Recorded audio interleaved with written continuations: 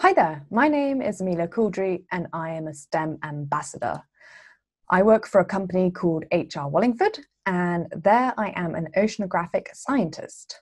So this means that at university I studied the subject of oceanography, and this is the study of the seas. So it's all the bits of geography that focus on the ocean. So it's everything from waves and tides and currents through to the marine life that lives in the seas, and then all the way down to the underlying seabed. And I study the impacts that waves and tides have on wind farms, which can be built out at sea.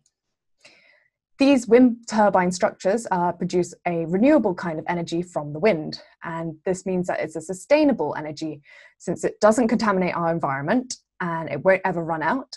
And it reduces the use of fossil fuels, which otherwise cause global warming.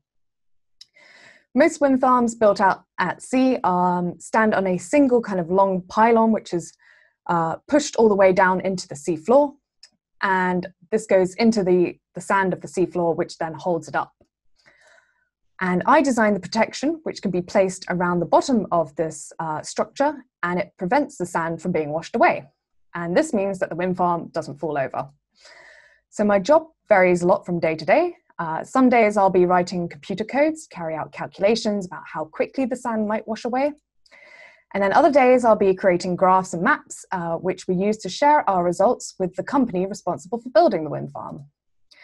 And then finally, other days I am in our laboratories where we create scaled down versions of the wind farms on which we can conduct different experiments. So now I'm going to share with you a video which will show one of our laboratory tests that we did. So in this video, hopefully you can see at the back are these sort of grey panels moving backwards and forwards, and these are creating waves.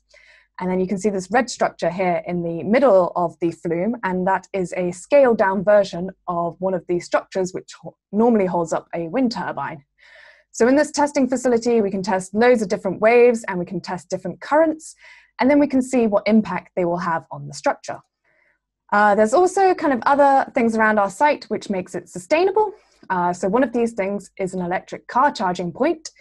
And if you have an electric car, then it means that you're not using fossil fuels directly into your car. So it means that it is a more sustainable form of transport. And finally, I will be going through some of your questions that you sent in to us. So the first question that we received was, do the wind turbines sit on floating platforms? Well, some of them do. In this image here, you can see 3 different wind turbines. And these are all examples of floating turbines. So they don't actually have a structure which goes down into the seafloor. Instead, they're kind of supported by these anchors which go down and hold them in place. But as I said before, most of the wind turbines are on a structure which is pushed into the seafloor. The next question is, how do you get power from the wind farms back to the national grid? Basically, it's a whole series of cables which connect each wind turbine together. And then there's just kind of one really large cable which goes all the way up the shore, up the beach, and then connects into the national grid. The next question is, what parts of wind farms do you design? So I've already said a bit about this, but I helped design the protection which is put at the bottom of the structure to prevent the sand from washing away. So this can be made out of different materials. So on the left here, we have an image where we've tried to recreate seagrass, so a plant which naturally grows on the seafloor, and this tries to then trap sand and stop it from being washed away. Or you can put down things like in this image on the right here, which is a rock protection. The next question is, why are wind turbines sometimes turned off when there's a lot of wind?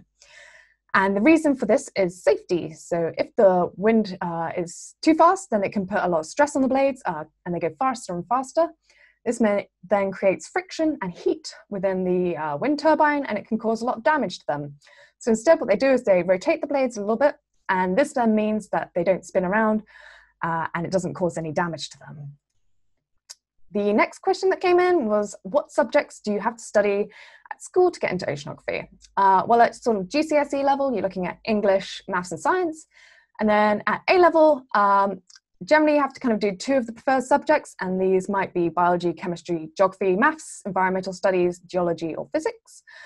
But it will vary from university to university, so you'll need to check what the specifics are for each given course. And the next question is, what did you want to be when you were little? I always wanted to be a vet for the longest time I can remember. And then when I was about 15 or 16, I went and did some work experience at my local vets, and I decided it just wasn't for me.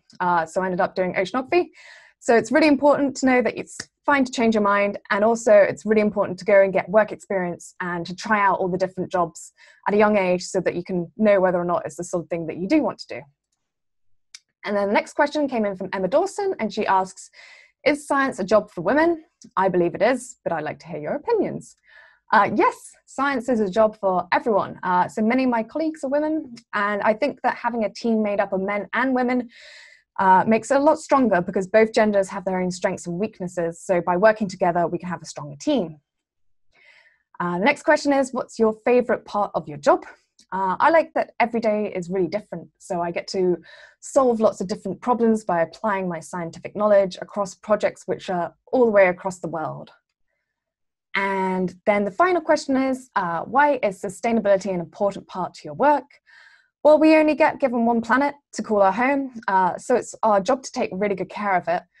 And I think that each one of us can make a really big difference in our day-to-day lives, and it's really great that I also get to do this in my work as well. So that's all the questions from you guys. So thank you so much for listening. And thank you for watching my video. I'm really proud to be a STEM ambassador. It's a really large network of volunteers, and our commitment and support is bringing STEM subjects to life, and it really helps demonstrate the value of them in careers. So you too, if you wish, can request a STEM ambassador to support your school and community group activities, either face-to-face or online, by visiting the STEM Learning website. So thanks again for all your questions. If you didn't get a chance to ask yours, then please send it in the comments and I'll try my best to answer it.